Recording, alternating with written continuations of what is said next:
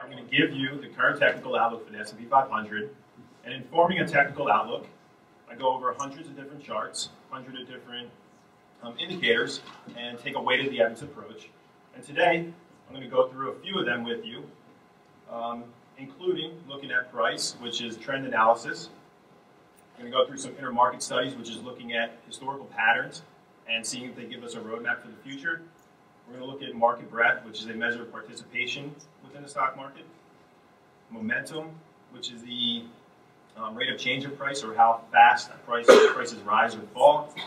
We're going to look at volume, which is the amount of shares that trade hands.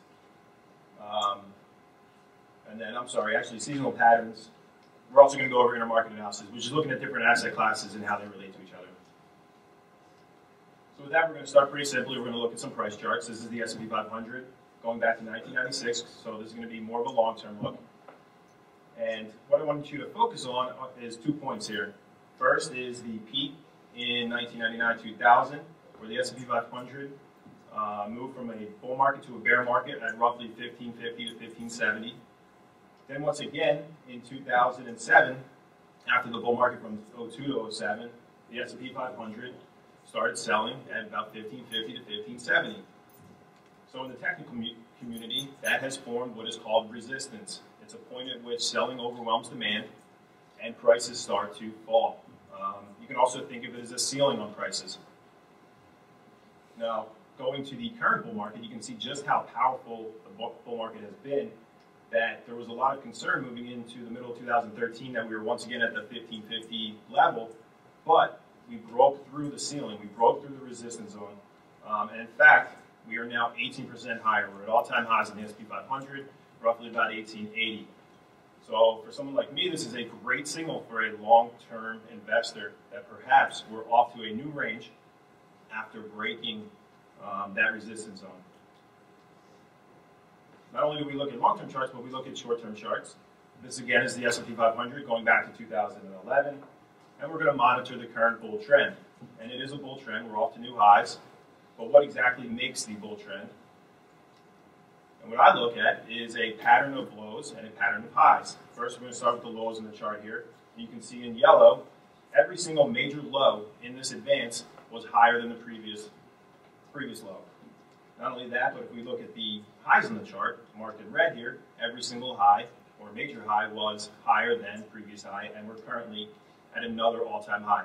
That is what makes a bull trend.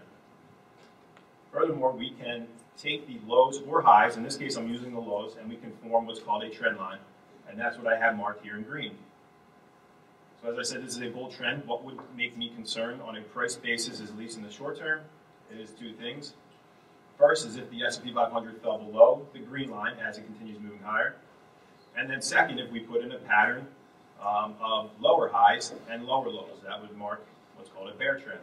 So those are the two things that I'm looking for. But currently, price is very healthy on a long-term and short-term basis until proven otherwise. So that's really the external look of the market, but what's happening underneath the surface. And I first want to start by looking at some volume charts.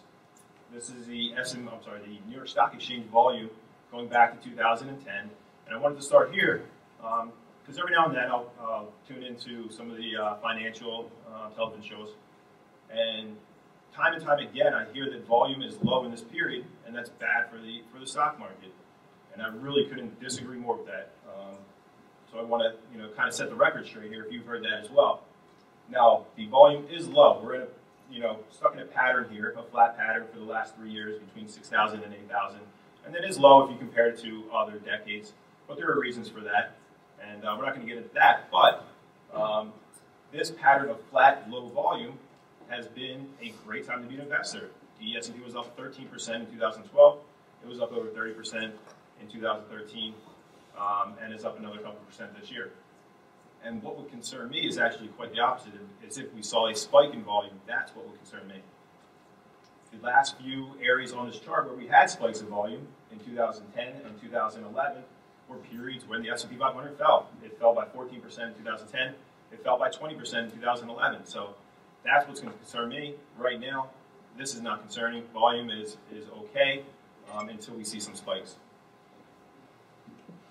So going a little bit further than that, what could lead to a spike in volume.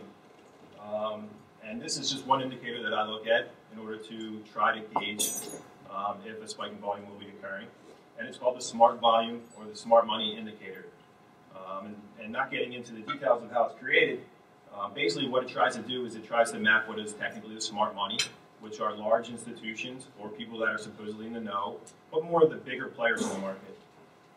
And what I want to see is that there's confirmation between this line and the S&P 500. Going back to 2009, this line generally rose throughout the entire bull market. However, just recently, as you'll notice here in 2013, this line marked a high and then put in a lower high. Not only that, but it had a succession of two lower lows. That is what's called divergence. The lines are not confirming. And what that signals to me is that investors or larger investors are not as enthusiastic to be buying now that we're at these all-time highs. And that's a clear warning signal. Oops, sorry. This next slide I want to show is a study of momentum. It's a very simple study. There's lots of different indicators that we can look at. And in this case, it's a rate of change chart on a 5-year basis. This goes back to 1900. And I want to point you to the current bull market that we've been in since 2009, as marked by 2014 here. And you can see that over the past 5 years, we've now reached a point where the S&P 500 total return is about 180%. That is a very large return in a very short amount of time, as you can see on this chart. I've drawn a line here that puts this advance in some pretty shady company. 1929, 1937, 55, 87, 99. You may recognize them as periods that preceded significant bear markets. So this to me is just a warning that the market has gone too far too fast. And it is just that, it's just a warning. It's not a timing indicator. We don't want to say, oh, it's above this line, it's time to sell immediately. What if this 2014 turns into another 1929? We would leave close to 100% gains on the table here over the next however many months or years, and I'm sure you guys would not be too happy with that. Let's take a look at some market breadth indicators. And the first one here is the more classic market breadth indicator, and it's the advanced decline line. And this goes back to 2011. And what it does is it measures how many stocks are rising when the S&P 500 rises. And as you can see by the line, it has gone to a new all-time high, which means that there is lots of stocks participating in this rally. It's a really healthy market right now. There's lots of stocks moving higher with the S&P 500. And what would concern me is if we started to see what's called a divergence, very similar to the last chart that I showed. But I don't think there's such a rosy picture being painted by the advanced decline line. And there's, again, many indicators that we look at on market breadth. And this is just another one. It's a measure of stocks over the 200-day moving average. It goes back to 2011 as well. I want to see that this line is moving higher with the S&P 500. And it generally did from 2011 into 2013. But in 2013, we had a peak. About 80-some% of the stocks were trading above their 200-day moving average in 2013. But today, there's a little over 70%. So it's a slight divergence. And what it means to me is that the leadership is narrowing. So yes, most stocks are participating to the upside, but there's only a few stocks that are actually beating the S&P 500. And anecdotally, you probably hear a lot of stories of parabolic rises in biotech stocks or solar stocks and internet stocks that are really what might be called a bubble. And those are the stocks that are leading, and it's very narrow. So that is a sign that market breadth is not as healthy as the advanced decline line suggests, and it's probably more in a neutral state. That's the divergence. The next one we're going to look at is just a study of intermarket relationships. And in this case, we're using safe haven assets, or assets that investors flock to for safety, including gold and the 30-year treasury. And we're going to compare them to what are generally considered to be more risky positions: financial stocks, discretionary stocks, and industrial stocks. As you can see on the left side of the chart, gold and 30-year treasuries have had a great year. Gold is up 12% so far this year. 30-year treasuries are up about 5% on the year. And the S&P 500 is only up about 1.5%. So the safe haven assets are currently winning.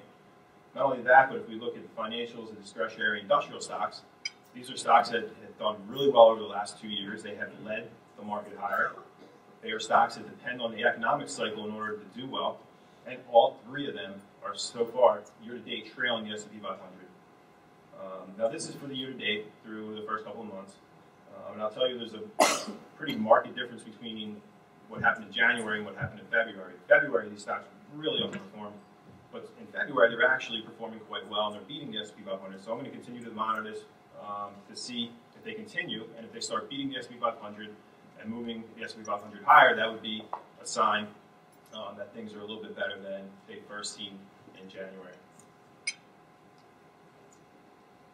The last slide that I'm going to go over is a seasonal pattern. Seasonal patterns are, again, taking a look at historical patterns and trying to compare them to our current situation to see if they give us a roadmap for the future. In this case, we're looking at a chart from the Stock Traders Almanac, one of the service providers that we use, and it looks at a period when January is down and February is up. Their average is the black line, and it goes back to 1930, and it's based off of 15 prior instances in which we've had a down January, up February. But as you can see, after about mid-March, if this seasonal pattern were to hold up, we have a significant correction or significant decline coming in the S&P 500 going into the second quarter to third quarter of this year. In fact, on average, we have about a 10 to 11% decline in that time frame. So, as a roadmap for the future, it's time that this may be saying it's time to be a little bit more cautious. So, in conclusion, just want to take a total stock of all the indicators that I have and form a technical outlook. And right now, the technical outlook is neutral. What it suggests is that it's not necessarily a time to sell, but it's also probably not a time to increase risk in portfolios. Trend analysis, price is very healthy, and that will remain so until proven otherwise. Some of the other areas that we went over are more of a neutral stance.